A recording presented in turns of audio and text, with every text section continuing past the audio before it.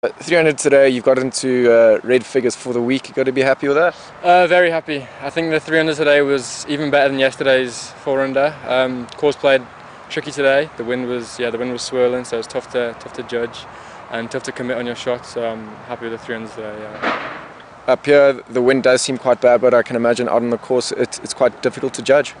The course sort of sits down in a valley, and the trees. Every hole's got trees, so it's tough to feel which way the wind's coming from. One hole it's this way, and the next hole it just switches. So yeah, it's difficult to commit to your shot and choose the right club. But yeah, you just got to stay patient, try to get the ball on the green, and then just hold the putt. So. And a little bit more of the same for tomorrow. I hope so. Yeah, just the top 25 is all I really need for the week. So just that's the goal for tomorrow. Just try to keep it steady and